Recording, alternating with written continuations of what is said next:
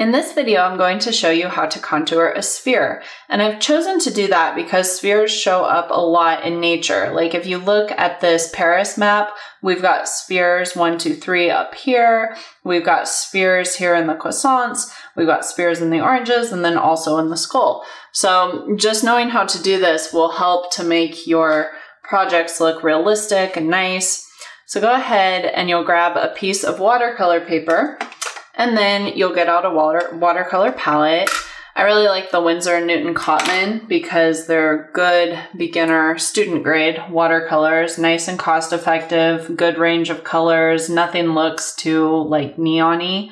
And then you are going to moisten the colors that you plan on using. So I've already moistened these 4 blues, and I've used a blunt syringe to do that. If you don't have a syringe, which a lot of people don't, go ahead and just use a small spoon to apply water to your watercolors, or use a little spray bottle. Either way, what you're trying to do is incorporate water into these so they're easier to work with.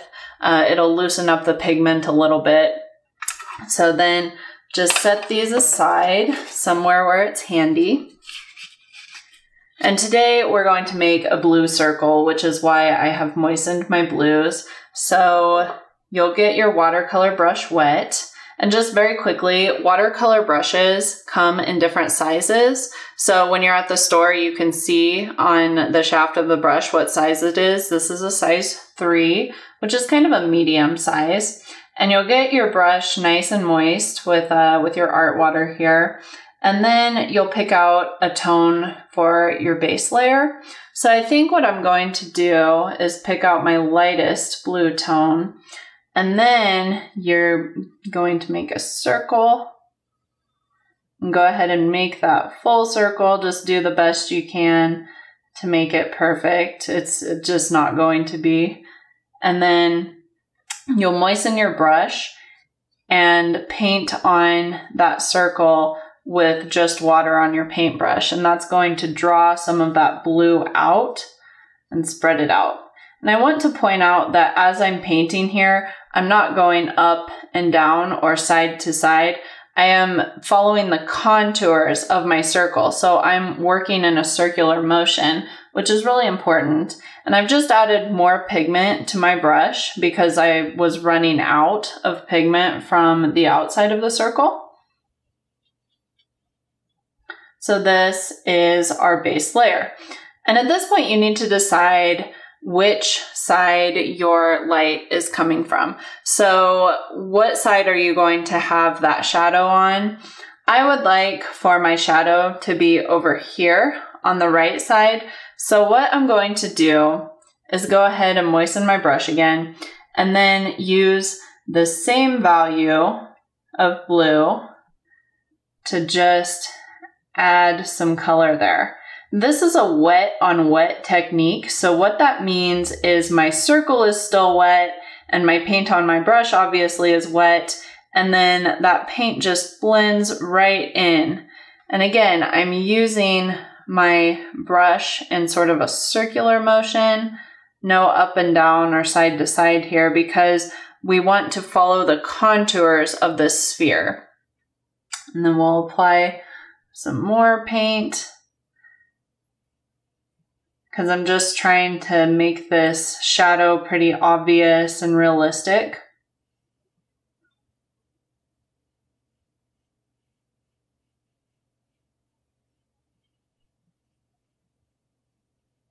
And we'll work all the way up to a little spot up here. Okay.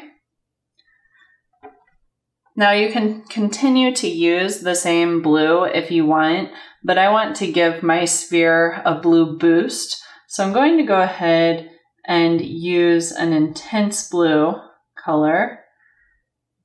And again, using a wet on wet technique. Later we'll use a wet on dry technique. I'm just blending that out and then getting my brush wet with just water and drawing this intense blue up into the rest of the circle to incorporate it and help to make the circle into a sphere.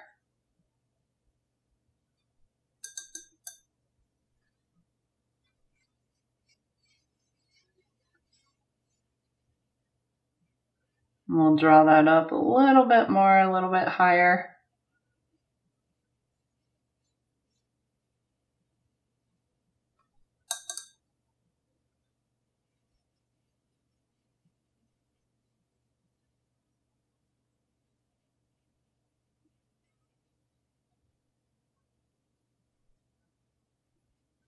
I'm gonna add a little more pigment to my brush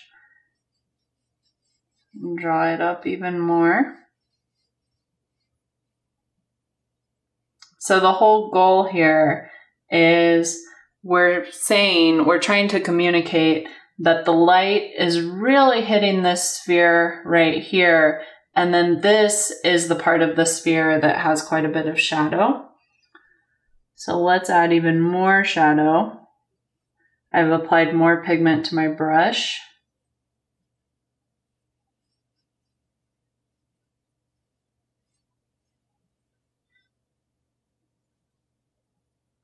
And then we'll draw that out with a brush that's just been moistened with water.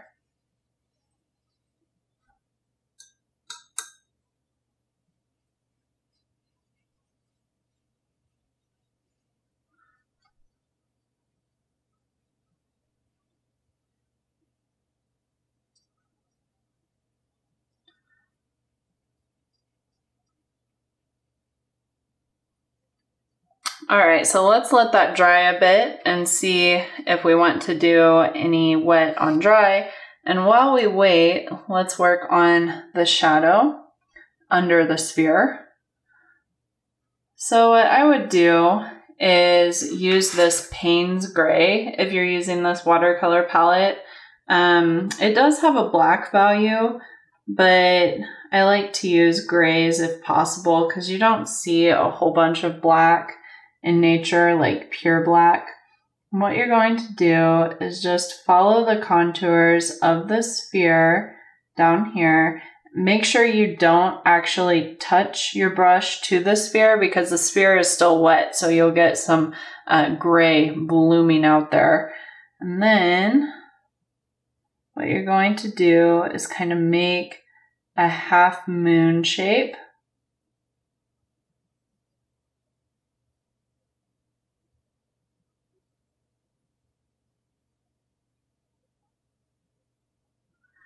Okay, and I think we can get a little bit closer to the sphere. We just want a tiny sliver of white there, which we will eventually fill in. There we go. And maybe we'll make this a little bit longer.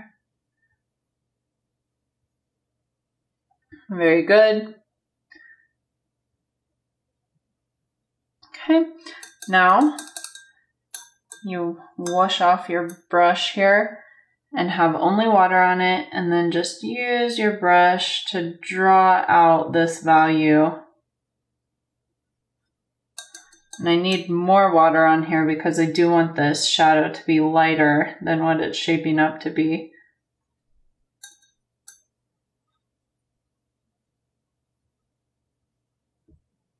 And eventually we just want it to fade into the paper here.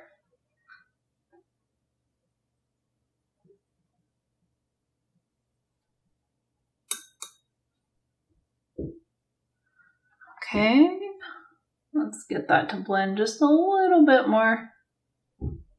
You can see that I use this brush with just water a lot. So painting with watercolors does entail using the pigment, but it also entails using your water in a smart way to draw out pigment and also to temper the pigment. Okay, so one of the things that my art teacher taught me in elementary school that I've carried forward to this day is to look at something from far away. So I am going to just lean back here and I'm looking at the sphere, and what I don't like about this sphere is I've got very specific levels of color, and I don't want that. I want the sphere to blend better. So specifically, this is a problem area, and then also this. So what I'm going to do is add a little bit more of that light blue, Just get that up there in the sphere.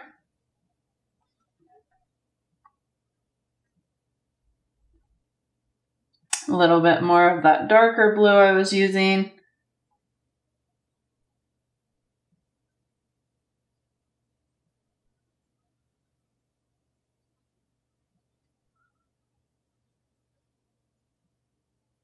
It's just all about building on. And you'll notice I'm kind of dabbing my brush at this point, because if I'm brushing over, then the color tends to follow my brush and I want it to stay.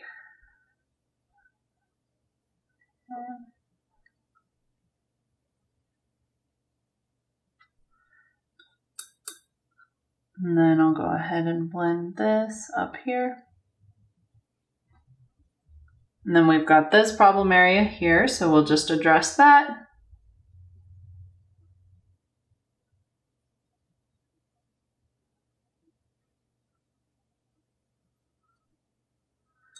And blend this just a little bit better, and then we'll be done.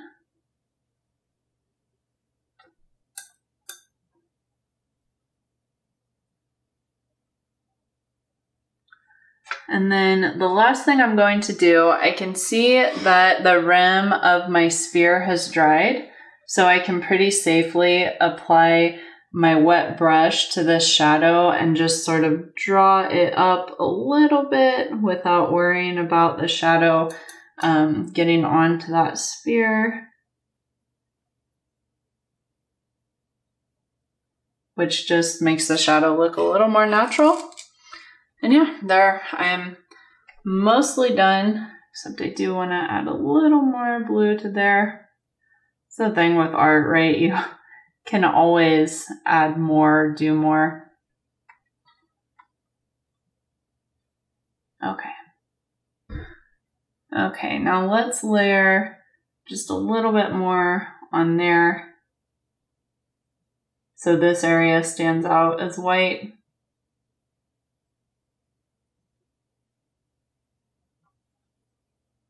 And again, I'm using that dabbing technique.